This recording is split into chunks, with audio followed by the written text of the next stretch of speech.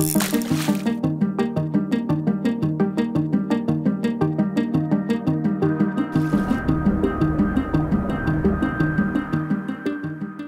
howdy friends, Brian Flechsig of Mad River Outfitters of the Midwest Fly Fishing Schools. And here we are, the episode we've all been waiting for, episode 14, and we're gonna cover the basics of fly casting.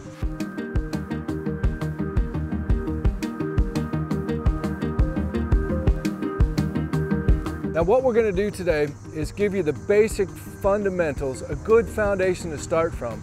But be sure to stay tuned because we're gonna be doing a whole series on intermediate and advanced casting techniques that you're surely going to want to tune into. But today, let's get you out there.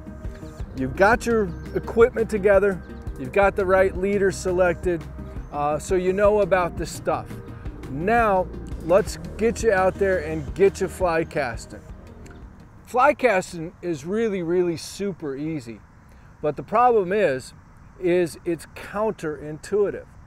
And thankfully, that's what's kept me employed for the past 30 years. But your intuition tells you that you want to throw something. You're probably not really accustomed to using a flexible lever like the rod. So your intuition is to throw something, okay? And fly casting is, like I said, it's really simple. Some great analogies that we like to use. Fly casting is basically the same thing as throwing darts. If you've ever thrown a dart before, you're a pretty good fly caster, and if you can translate that same movement and that same wrist snap and stop, you're going to be a good fly caster.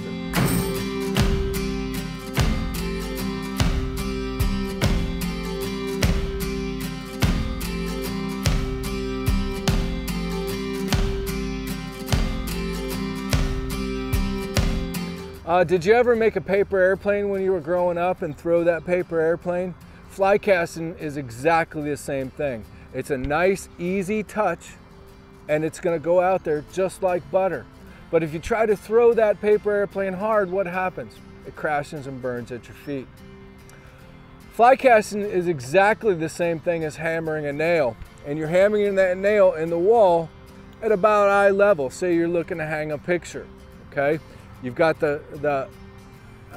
just like the hammer in your hand here, and the tip of your fly rod is just like the head of the hammer. And you're gonna stop here, making sure that you hit that nail on the head. If you do too big of a stroke, if you hit the nail, you're gonna bend the nail, and chances are you're not even gonna hit the nail, you're gonna put a hole in the wall about 6-8 inches below the nail. You've gotta hit that nail on the head. Thumb has to be forward, which we're about to talk about. Another great analogy is to take a paintbrush and dip it in a can of paint, and you're going to try to fling paint on a wall, okay? And the fly rod is your paintbrush, and you're going to fling that paint off the tip of your fly rod. Fling that paint. If you make a really big stroke, like most people try to do with the fly rod, you're going to get paint on the ceiling, you're going to get paint on the wall and on the floor. You're trying to just get a little spot of paint on the wall, okay? And you're going to find as we go through this that same wrist snap, the same flinging of the paint, it's the same traveling up as it is coming down.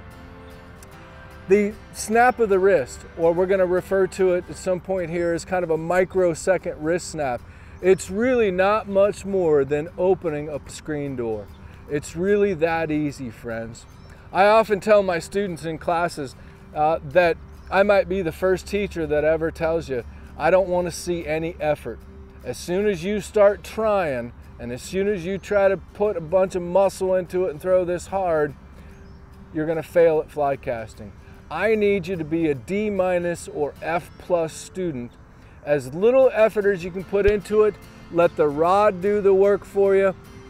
It's really simple. You see, I'm not moving much at all right here, and I'm making a fly cast. So let's go down to the water and take a look at some of the basics of getting started in fly casting. Okay, so the first thing is your stance. And you want to stand a little bit sideways with your opposite foot forward, just as if you were throwing a dart or a baseball or a softball. You're going to have that opposite foot forward, in my case, my left foot. This is a much more natural stance. It's a much more stable stance. If you're in a stream, it's going to be safer. If you're on the nose of a boat, it's going to be a lot safer.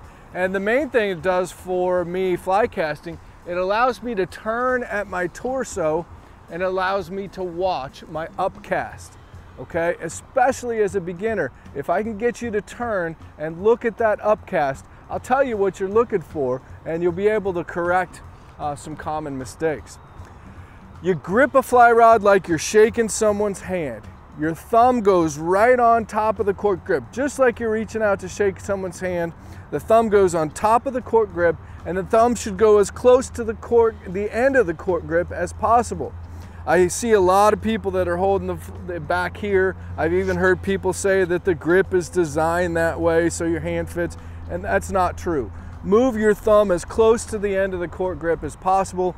If any of you ever played Little League baseball or softball, you know that choking up on the bat gives you higher bat speed. I said I had 2 strikes. He goes, exactly. What do you do different? I said I choke up with 2 strikes. Best hitter in baseball does it from the beginning, Barry Bonds. I was like, pretty much you know where the bat head is all the time. You have more control. You have more coverage actually, because now you can really extend and everything. After that, my career changed. In our case, it's going to give you higher tip speed, and you're going to have more control over where the tip of the fly rod goes. Okay, so you've got your stance and you've got your grip, thumb on top. Rule number one is that the rod tip, and therefore the line, the leader, and the fly are going to go exactly where your thumb points them. Okay, the rod doesn't have a mind of its own.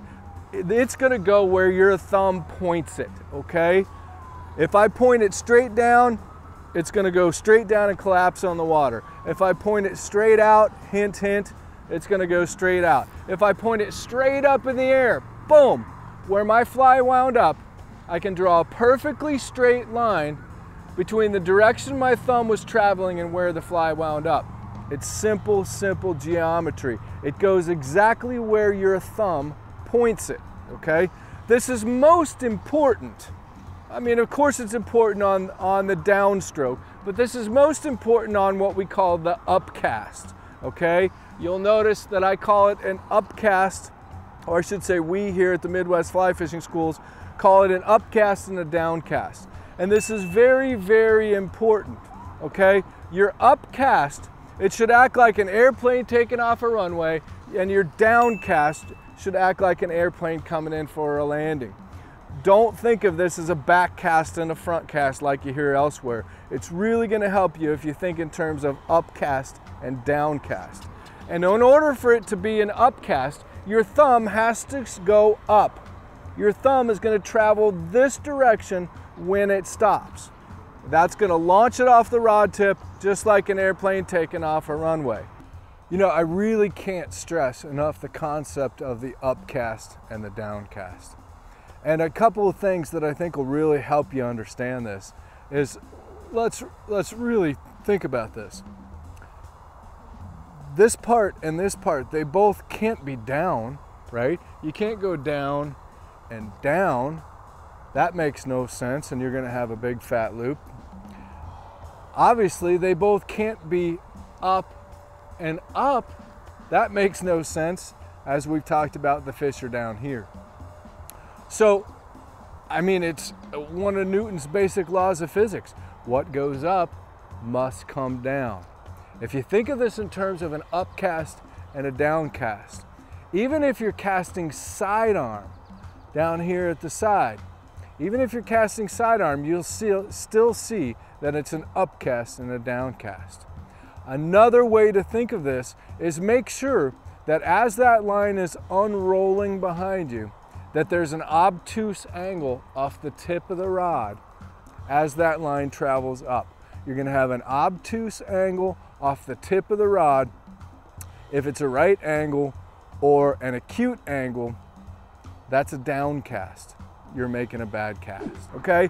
We'll come back to that, but just remember rule number one is that the rod tip, therefore the line, leader, and the fly go exactly where your thumb points them. We want them to be pointed up, and we want to be angled downward, coming in for a landing, okay?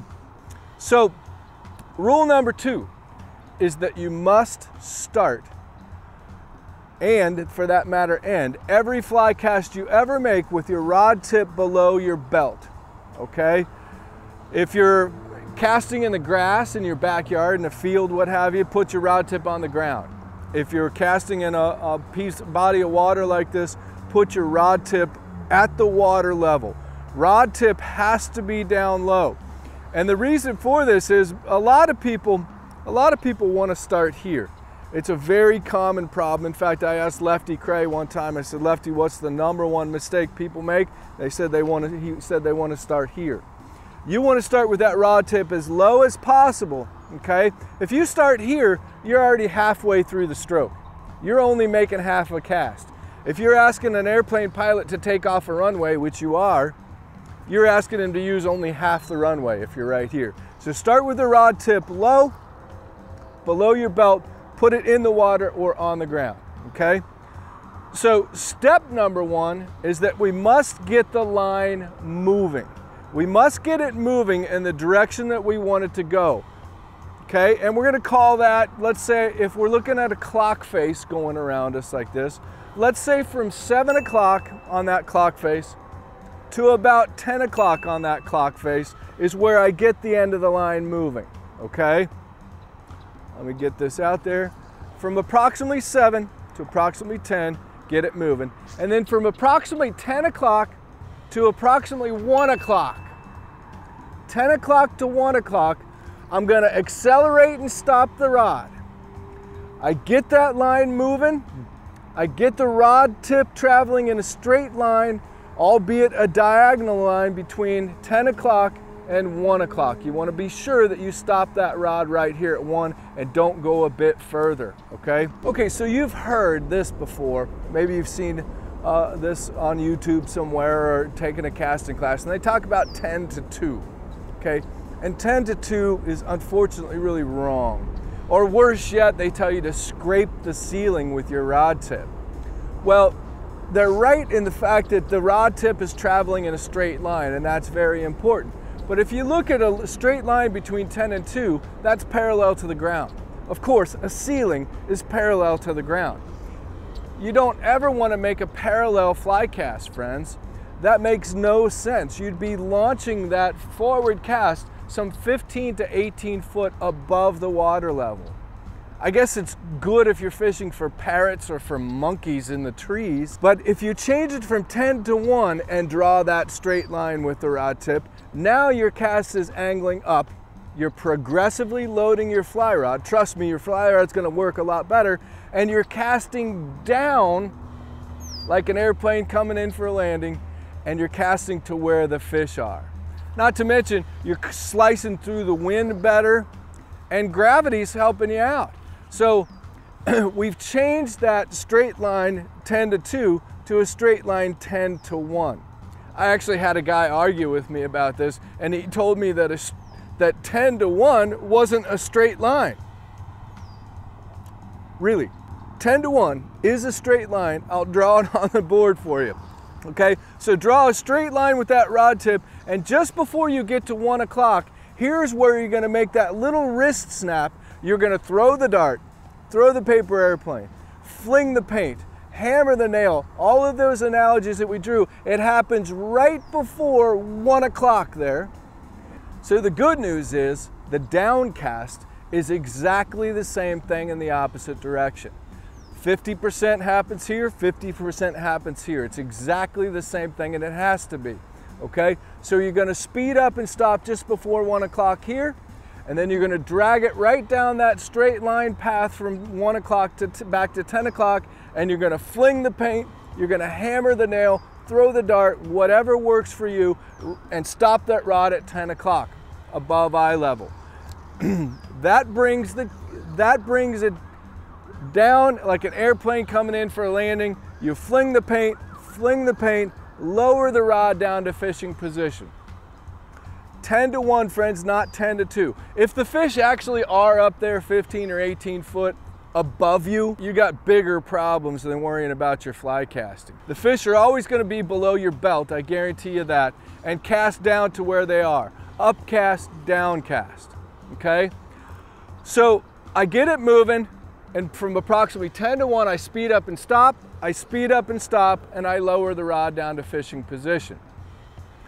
If you look on a clock face, 10 o'clock to 1 o'clock is a 90-degree angle, okay? And essentially, your elbow is the tip of a right triangle, and your rod tip is making the base of that triangle.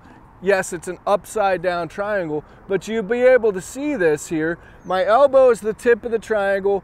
You make the base of the triangle with your rod tip and straight line path, and you stop here.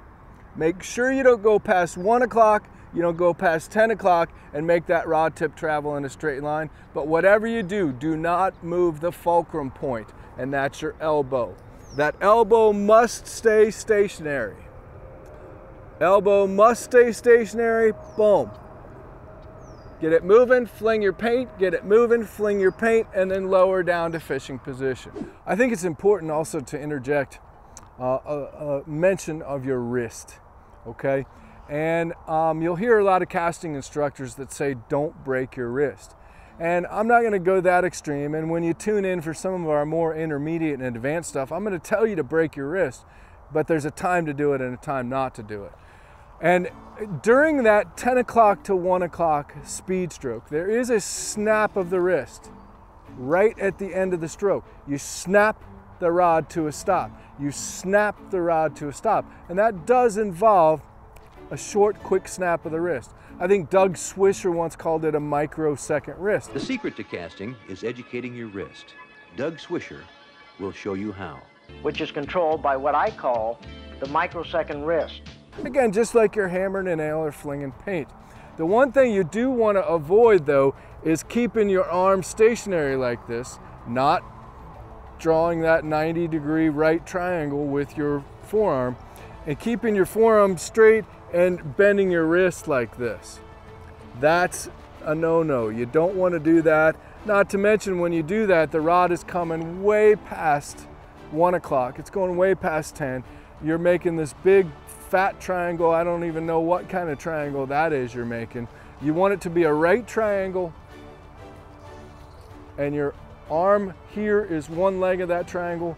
When you stop here, it's the other leg of that triangle. Your elbow is the tip of the triangle, albeit upside down, and your rod tip is drawing the base of the triangle. And again, the straighter line you keep that rod tip, the tighter your loops will be, and the more it's going to sail out there for you.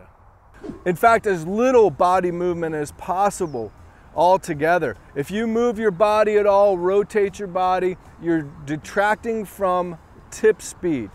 If you move the fulcrum point of this rod, you're slowing down the tip of the rod, and that's not good. It's all about making the tip go fast. When you're doing this, remember that the tip must bend. You must bend the tip by getting it loaded and then flinging the paint. Get it loaded, hammer the nail. Get it loaded, throw the paper airplane. Okay? There's two other things that we need to talk about. And the first is your loop, the candy cane shaped loop that you'll see that forms when I stop the tip of the rod. Okay? The loop is an indicator of a good cast. A tight loop, or one that's close to itself, is energy efficient, it's wind resistant, shortest distance between 2 points is a straight line, and a tight loop is a straighter line than a big fat loop. Here's big fat loops. That's bad. That's going to wind up hitting the ground behind you, and it's going to wind up in a big mess in front of you, okay? So what makes a tight loop? Okay, I'm going to explain it to you two ways. If my rod tip is traveling between 10 and 1, I get it moving, make it travel in a straight line path between 10 and 1, and then I stop the tip at 1. The distance that your thumb travels off of that straight line between 10 and 1, the distance that your thumb travels is exactly how big your loop will be. If you go bam and stop, there's the size of your loop. If you go bam and stop, there's the size of your loop. Another way to think of this is for every degree that you go past 90 degrees, 10 to 1 is 90 degrees. For every degree that you go past 90 degrees, your loop opens up, gets fatter, and you're losing and wasting energy, okay? And then last but not least, timing. Fly casting is rhythmic. There's a timing to it just like music. And essentially you need to wait for that line to straighten out almost completely behind you before you begin the process of dragging that line forward to execute the wrist snap to get it out in front of you. If you wait too long, which most people don't wait too long, they're excited to get to this part, so they don't wait long enough. But if you did wait too long, what's going to happen is the energy goes through the system, goes through the line, through the leader, through the fly, and it goes out the rear end of the fly and it's gone. You should be able to see in my rod tip that the rod is loaded, and then the instant it goes perfectly straight, my rod relaxes, it unloads. You need to begin to bring that rod forward while that rod is still loaded, while there's still kinetic energy in the rod. If the energy leaves the system, in other words, if the line goes perfectly straight behind you, the rod unloads, it's game over, okay? If you come forward too soon, which is more likely what you're gonna do, that's what most people do, is come forward too soon, you're gonna hear a snap, crackle, or popping sound behind you. And as a retailer of fishing flies, I love that sound because every time you do it, you're snapping off a $2 or a $4 fly. If you hear that snap, crackle, or pop, you're not allowing the line to straighten out enough. You're coming forward too soon, and you're just like you're cracking a bullwhip, okay? So, just to review, and then we're gonna have you lay out 25 or 30 feet of line. I'm gonna have you put your line under your index finger, and we're gonna work on your basic casting stroke, okay? So, you've got your stance, you've got your thumb on top of the rod, you've got your rod tip below your belt. You get the end of the line moving, and then from 10 to 1, you draw a straight line back to 10, and lower the rod. And just before you get to 1, you're gonna snap your wrist, you're gonna fling paint, throw a dart, throw a paper airplane, hammer a nail, whatever analogy works for you, bam, and stop that rod. You're gonna drag it forward, and you're gonna go bam, and stop that rod at approximately the 10 o'clock position above eye level, and then you're gonna lower the rod, making sure that it travels up. Okay? When you're practicing fly casting, you always want to look behind you. You're really going to fix some of these common mistakes in no time. Not to mention, one of the complaints of beginning fly anglers is they always wind up with their flies in the trees. Well, by looking behind you, you can pretty much prevent that. But the three things that you're looking for is you're looking to make sure that that line is traveling up. Make sure it does not at any time fall below the plane of the rod tip. If that line is coming below the plane of the rod tip, you're throwing it that direction, you're losing energy, your rod is not loading as effective as it could. The second thing you're looking for is the size of your loops. You want these as tight a loops as possible, okay? You're looking up there to look at the size of your loops as well as coming forward. If your loop is too big, what are you doing? You're going further than 90 degrees with the rod, and or that rod tip is coming off of that straight line, which is the base of the upside down right triangle. And the third thing that you're looking for is you're looking for the line to straighten out almost completely before you begin the process of the airplane coming in for a landing. And then you're gonna fling the paint at 10 o'clock and you're gonna lower it. So you're looking to make sure it goes up, you're looking for the size of your loops, and you're looking to help with your timing, okay? So get out there, lay out about 25, 30 foot of line, put the line under your index finger for now, okay? In just a few minutes, we'll get back together and we'll talk about shooting line, which will incorporate this hand. But let's make some basic fly casts. Make sure it goes up, comes down to where the fish are, nice tight loops, and straightens out almost completely before you begin the process of coming forward. Okay, you've got your basic stroke down. Now let's start to talk about fishing. Now you're going to take the line out from under your index finger and you're going to pinch it between your thumb and your index finger of your opposite hand, okay? If you hold tight to that line during the entire stroke, it's the same as having it under your index finger. You're casting a set amount of line, no lines going out, okay? When you start fishing, the most important thing I can teach you is that once that cast hits the water, put the line under your index finger. I don't care if you have to stand in your backyard and practice that 1,000 times. Every time that fly line hits the water, put the line under your index finger. Now, you're gonna strip, let's say you're fishing a bait fish, a minnow imitation, you're gonna swim that bait fish by stripping from behind your index finger. Don't reach up here, strip from behind your index finger, okay? That having the line under your index finger is the crux of your control system, so that when a fish hits, boom, that's where the tension comes from that I set the hook, okay? So let's say I'm stripping. Now I'm gonna take the line out from under my index finger and I'm gonna, let's say I wanna go 5 foot further. I'm gonna do what's called shoot the fly line, okay? Let me show you again. I'm fishing a popper on a pond like this. Pop, pop, pop, pop, pop. Now I wanna go back out to that same spot or 5 foot further. I shoot the line. Line goes under the index finger and I'm ready to fish, okay? Friends, shooting fly line, I need you to pay very close attention, but shooting fly line, all you do is you let go of the line. It couldn't be easier. If you've got a good upcast and you've got a nice tight loop, in other words, that rod tip is traveling in a straight line path, it's gonna be as easy as slicing hot butter. Hot butter. All you do is let go, but you've got to let go at just the right time. You let go only after you have stopped the rod tip at that 10 o'clock position. So I go stop, stop, and then and only then can I let go. You're going to do two things when you first try this. The first thing that's going to happen, I guarantee, is you're going to let go too soon. You're going to let go here, and the line is going to come up and slap you in the arm. It's going to fall in a big pile and it's not going to go anywhere. You'll hear it slip, you'll feel it slip, you'll know exactly what I'm talking about, and you know that you need to let go only after you've stopped, and then you can let go, okay? The second thing that you'll do is this, you might start making a few false casts, and false casts are where you keep the line up and in the air.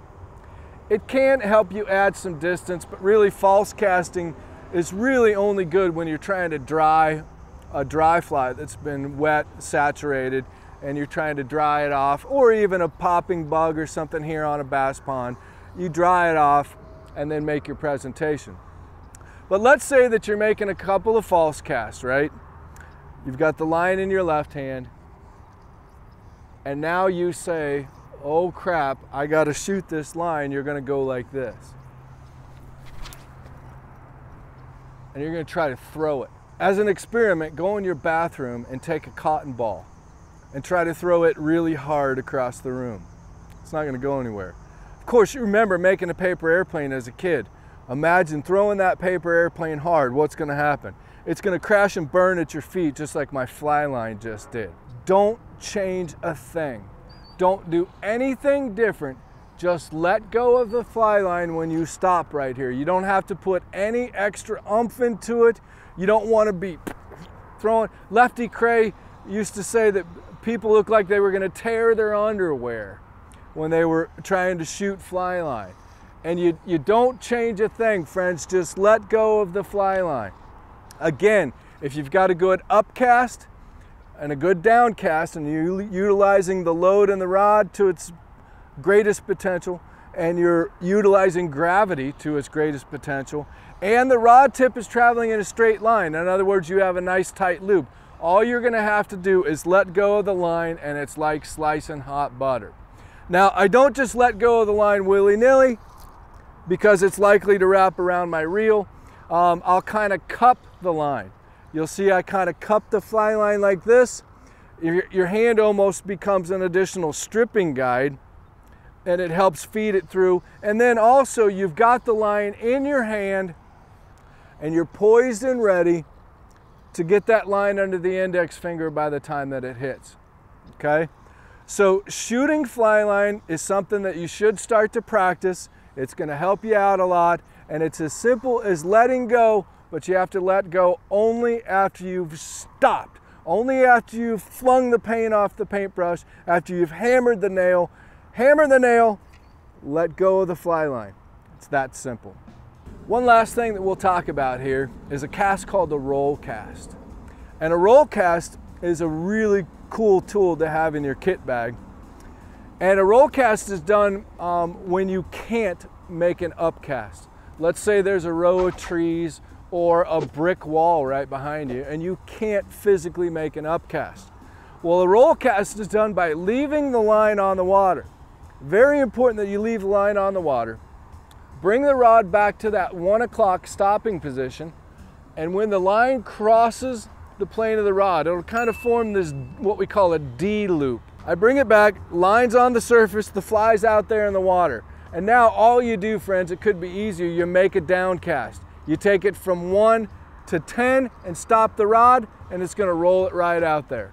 Again, drag it back, roll it from 1 back to 10, stop the rod tip above eye level as you normally would, and again, just like slicing hot butter, this will roll right out there for you. It's a really neat cast to have in your arsenal. Now, you're going to see a lot of people that tell you to bring it back to here and stop it and then slam it down to 9 o'clock. Well, I don't need to tell you how wrong that is and how it's going to just do that same thing with a paper airplane and see what happens. It's going to crash and burn right there in a big pile on the water. It's no different than your downstroke, than your forward cast, okay? Take it from 1 o'clock, stop the rod, let the line come to a rest, boom, back to 10 o'clock, and then lower the rod to fishing position, okay? So, as always, thanks for watching. Remember to stay tuned. We're going to do a full-blown series on fly casting where we'll get into some more intermediate and advanced techniques. But get out there and practice. You've got to practice this. Absolutely can't stress that enough.